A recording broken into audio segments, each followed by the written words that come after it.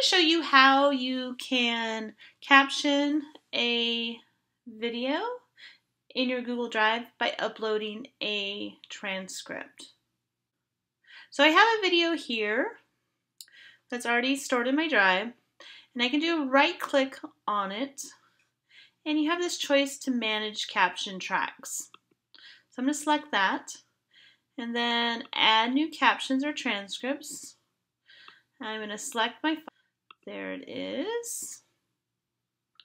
And notice it has to be downloaded as a text file. So this is a transcript that I created in Google Docs, and then I just did a file download as a text file.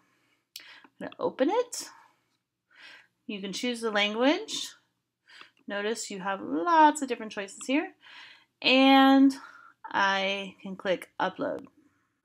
So depending on the length of your video, it's going to take a few minutes to process and auto sync that transcript to captions in your video.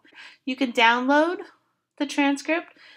This is really helpful as an accommodation for some students. If you make changes, you can also delete it before you add another one. So notice it's now complete. I can click done, and then I can double click on my video, play. I've got captions enabled. Press play. For this video, I'm going to demonstrate. And there are my captions from a video that I'm storing in my Google Drive. There are many advantages of storing your video in Google Drive.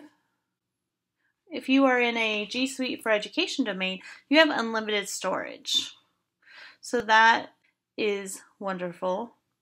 So that is a big bonus. Additionally, in many school environments, YouTube is still blocked. So having students and teachers being able to store their videos in Google Drive, it allows for the same sharing.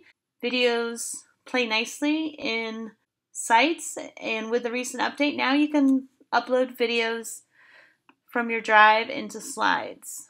It's going to offer a lot of versatility, and there's no reason why those videos can't be accessible if you upload a transcript. And in future videos, I'll show you some other methods for captioning videos inside Google Drive as well. If you want more information, visit createaccessibility.com.